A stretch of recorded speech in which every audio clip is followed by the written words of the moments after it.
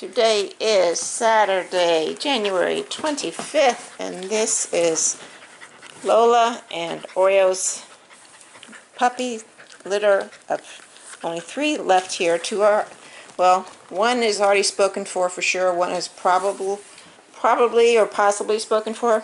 The one that's for sure available is Lucky, the one with his butt to us. So that's Lucky. Whoop, too close.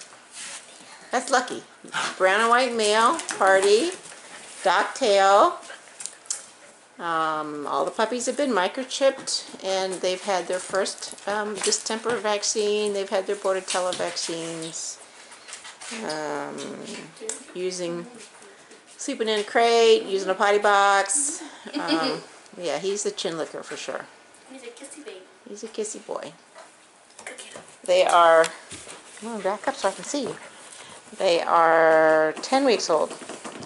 This little girl right here is Dottie. She is possibly spoken for. We'll find out more tomorrow.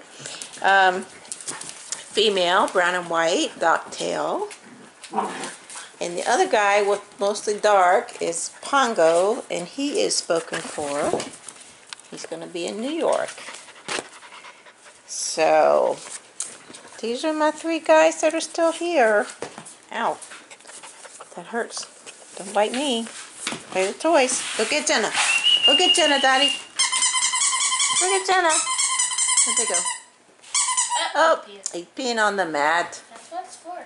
That's kind of why I have it there right now, because they're running around and playing a lot, and I haven't gotten them outside much yet. It's kind of hard the way our house is set up to get them outside, so they're usually in their X-pen with their potty box, and they're really good with using the potty box. So I don't have a potty box in the living room. Chunky baby.